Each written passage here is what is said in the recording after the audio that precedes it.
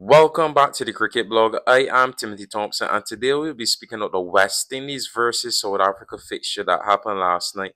An all important knockout fixture for the West Indies. But could the West Indies win this fixture to lead themselves into the semi-finals?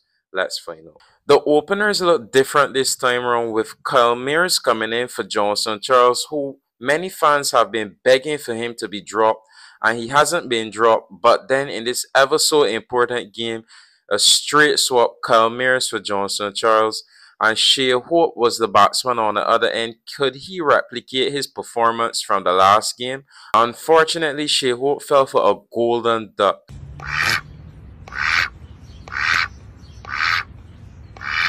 From hero to zero in a matter of one game. Cricket is truly a life humbler.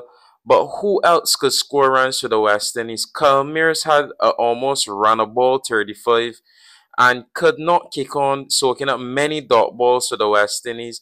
Nicholas Pooran, who is one of the West Indies superstars that we expected to score runs in this game, scored one from three balls. The next centre back was Roston Chase, 52 from 42 balls. It was a knock that ensured West Indies a respectable total against South Africa. After majority of the batsmen collapsing, the captain didn't score much runs. Rutherford didn't score anything, and it looked troubling for the West Indies as not much batsmen made it into double figures, and it settled on a score of 135 for 8 after their 20 overs. And South Africa looking at this stage to be favourites to go into this semi-final. But how did the West Indies bowl, and what happened in the latter half of this game? So at the Civiv Stadium in Antigua, it proved to be worrying times for the West Indies as rain fell, and the West Indies needing a result in this game, needing a win in this game. What happened? What transpired? Well, the rain eased. This time South Africa needed 123 for victory from 17 overs. But could the West Indies pull back this game and lead themselves into the semi-finals? The answer is no. There was brilliance from Andre Russell. There was brilliance from Roston Chase with the ball, showing his all-round capabilities for the West Indies. But it was too much for the West Indies.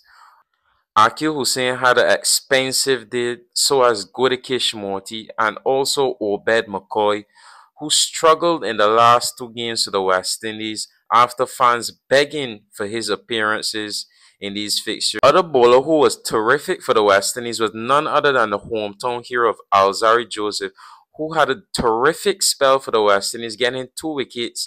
These bowling performances weren't enough for the West Indies as they fell to South Africa by 3 wickets and are unfortunately out of this ICC Men's T20 World Cup. So South Africa and England are through. The West Indies are gone.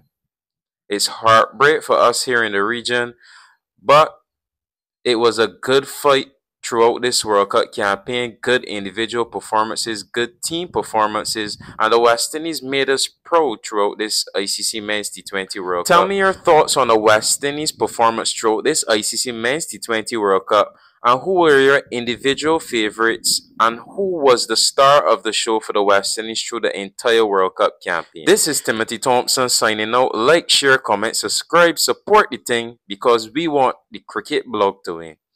Goodbye.